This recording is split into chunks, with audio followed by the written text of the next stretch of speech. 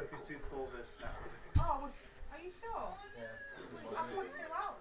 There's no sign of a struggle. Oh, Sophie's too full of snacks. She doesn't want any. Why? Just like I'll put them back. You can have them next time. We've soon realised that something. Why can't Sophie have them? Hadn't been left ajar. It had actually been demolished in the sense that somebody's broken in. It wasn't just the forced door that was a cause for concern. His mobile phone, his wallet, his personal possessions, the kind of possessions that you would take with you if you were going out were left behind. This had all the hallmarks of kidnapping. Right, biscuits. He always carried a wallet with his passport in.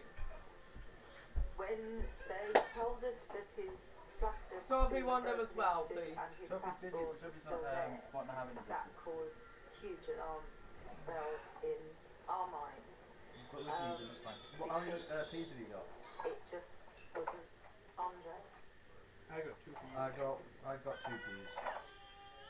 Well, I've got 1 pea actually. West Midlands Police launched a You missing got 2 persons peas, inquiry to try and find out what had happened to Andre. From the outset, And actually, when it's really ended, because the door had clearly really got on a biscuit cookie.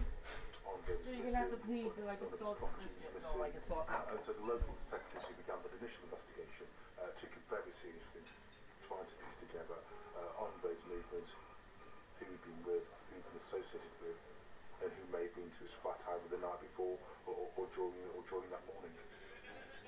Rene Moons was also anxiously searching for his missing big brother. I would spend a lot of time driving around by Andre looking for him. And I remember even going to the post office one day and asking them about Andre, because I knew he used to go to the post office nearby him. Of course, there was the possibility that Andre had left his flat of his own accord. And I remember trying to piece it together and make sense of what had gone on, and we decided that maybe he tired of this life, this phase of his life, and he just decided to take change. And I think we probably hoped that that's what had happened. It could well have been that Andre had decided that he wanted to go somewhere else and live his life somewhere else, and decided for his own personal reasons So what snacks that have you been he eating wanted to be then? apart from his family. Sorry? In reality, Oh, I've been asking what deep sort down, of snacks everyone Sophie's knew that been wasn't eating. the case She bought a bag because of of the signs of forced entry to his property and the fact he'd left his Well, I like personal it, but I couldn't eat a whole belongings bag of it. behind. To all intents and purposes, it was as though he'd vanished off the face of the earth. The police made house-to-house inquiries on the estate where Andre lived, and this resulted in a Crispy move what? for detectives. The blue, the We got information about some people who've been seen driving around the area afterwards, which seemed suspicious. Well, I know he hasn't. Officers tracked down 3 men and brought them in for questioning.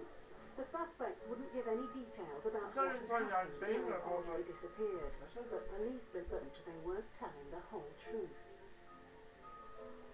We always had an understanding that actually they were telling us. But they were afraid, and in fact some of our information coming to us will say these 3 men had been intimidated, had been threatened. Although detectives thought these men may have valuable information about what had happened to Andre, they weren't able to link them to his Oh, you're last disappearance. today. Fortunately, detectives did have another lead in the case. Oh, come on. It was reported that a red van had been seen in the area of Andre's flat around about the time he went missing, kind of in those hours beforehand. I can't just be The first all the police time. investigated Oh, this you red can't. van. Witnesses said it was possibly